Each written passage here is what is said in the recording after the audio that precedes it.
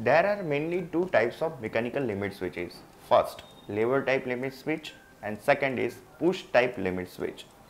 In the case of the lever type limit switch, the actuating arm is a rod connected to a lever shaft which is free to rotate when the rod is dislocated. When the forces deploying rod are removed, the lever shaft is returned to its normal state by a return spring. From the figure you can see the electrical contact may be open or closed initially. The action of the actuator and lever arms takes it from one state to the another state. Hence the normally open limit switch will be closed, and when activated the closed switch will be open when actuated. Push type limit switch. In the push type limit switch you can see from the figure the contact gets operated from the depression of the contact lever arm.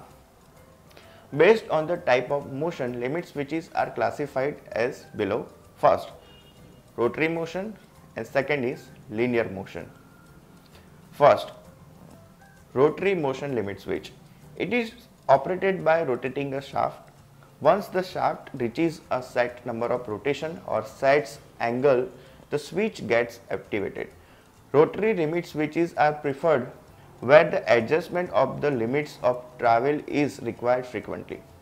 An important application is in overhead cranes for hoisting or lowering the motion.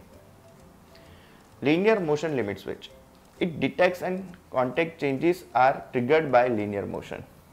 In this case, once the limit switch is fixed, only very little adjustment is possible by adjusting the lever position. Limit switches are used for first, momentary contact, and second is maintained contact. Now let's understand what's the momentary contact.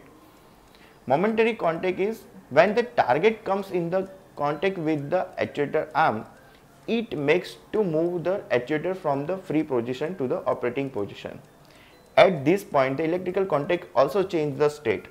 When the target moves away, the actuating arm and also the contacts becomes normal. Second, maintain contact. In some applications, there is a need to remain actuator and contacts in the same state even after the target moved away. Need to apply force to bring back the actuator to a normal state. Main applications are, from the name itself, it uses in limiting any object or moving machine.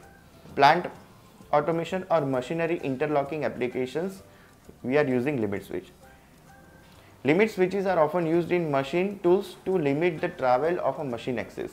Used in material handling applications to indicate the passage of the material from one platform to another. Used in overhead cranes. Used in control panels to control the lightning.